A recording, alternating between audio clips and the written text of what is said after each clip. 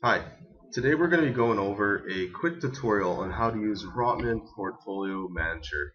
So if you do not have the client onto your computer, you want to first come over to your internet browser and look up rpm.rotman.utoronto.ca/software. Once you come to this page, you want to click on where it says select right beside download and follow the download prompts and install the software onto your computer.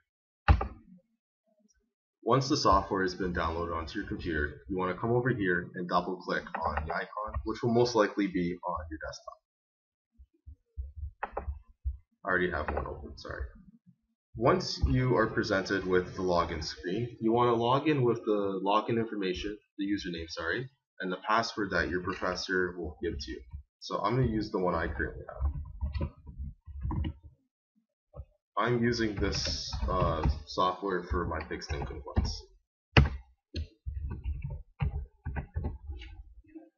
Once you type it in, you want to click connect,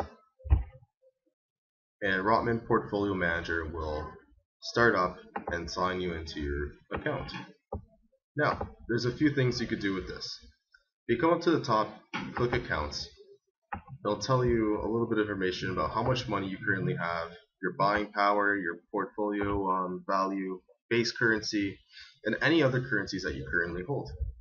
If you'd like to convert currency, you would type in the amount here from whichever currency to whichever currency, and then click convert. Moving down the line, we have Market Watch. Market Watch lets you look up certain companies or bonds or options that you would like just to keep an eye on and just find quick quotes on.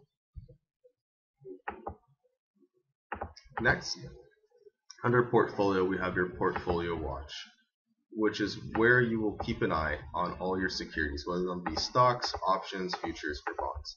Mine's currently empty because we have liquidated our account for the assignment. But anywhere or anytime you purchase any type of security, it'll be listed here: the exchange name, the name, the position you took, the weighted average cost, and so on. And your profit and loss will be listed right here on how much money you're making or losing on that specific security. Also under Portfolio, we have Portfolio Analysis, where you can look up historical returns, your Sharpe ratio over time, asset allocation, which right now all of mine is cash, your benchmark analysis, attribution analysis, and so on. Next, we have trades. This is what you'll be using the most. So if you click on new trade, you can type in the ticker of your liking. Either click buy if you want to buy, sell if you want to sell, put in your volume, decide if it's going to be a limit, market, stop order, and then you can submit.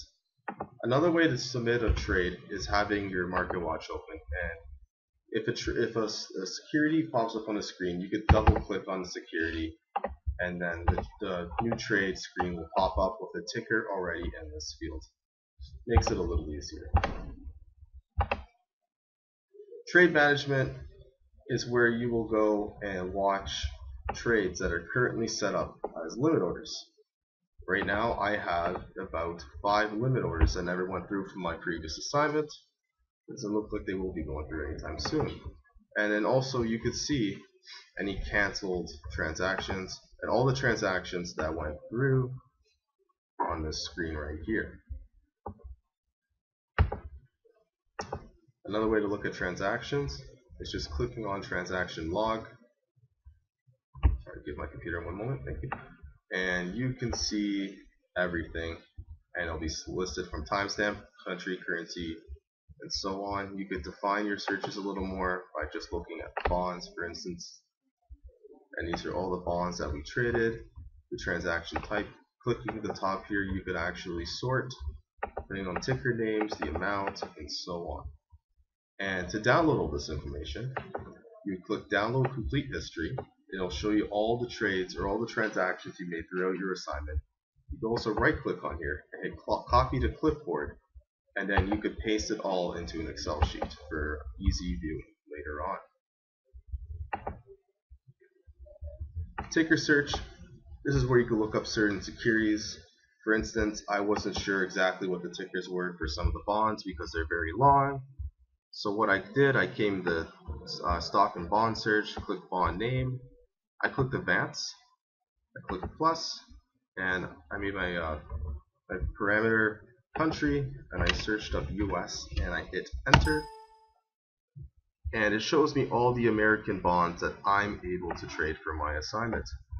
Now it will tell you the underlying symbol, the rating of that bond, the coupon of that bond, when it matures, the industry, sector, name of the company and country, and the ticker, which, as I said, they're pretty long. I wouldn't be able to remember them off the top of my head. You could do this for options and futures, foreign exchange as well. Moving down the line, we have historical charting, where you could look up historical charting for any type of security you like. I would look up a stock right now, but my current portfolio manager is limited to only bonds. But if you type in the security at the top, you pick your horizon, you click enter, and it'll tell you the historical charting for that security.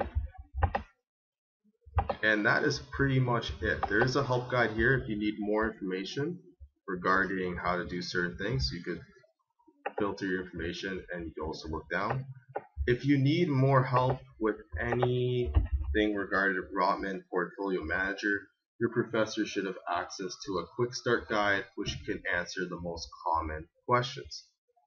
And once you're done, don't forget to hit log out so any of the other group members can use this portfolio manager, because only one person can be signed into each account at a time. Thank you for watching.